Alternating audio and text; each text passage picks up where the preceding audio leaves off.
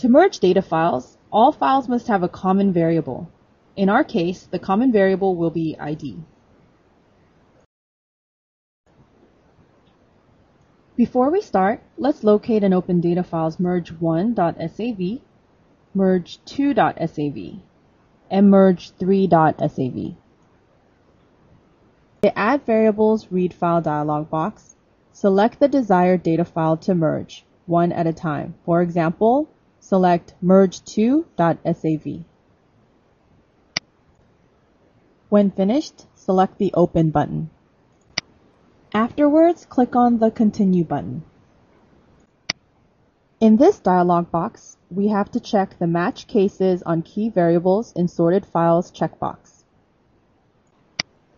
Then, in the Excluded Variables list box, select ID, because this is the common variable that we're going to be using to merge the three data files together.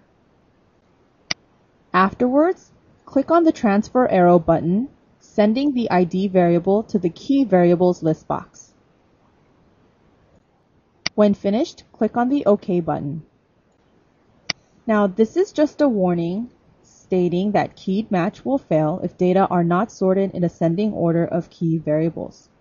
So our common variable ID has to be in the same exact order on each data file that we're wanting to merge together. Go ahead and select the OK button. As you can see, variables May, June, July, and August have been merged into data file merge1.sav. Let's continue and merge variables September, October, November, and December from data file merge3.sav. Again, let's go to the Data menu, scroll down to Merge Files, and select Add Variables. This time, we're going to merge data file merge3.sav by using the Open Dataset selection. Select merge3.sav data file in an Open Dataset list box.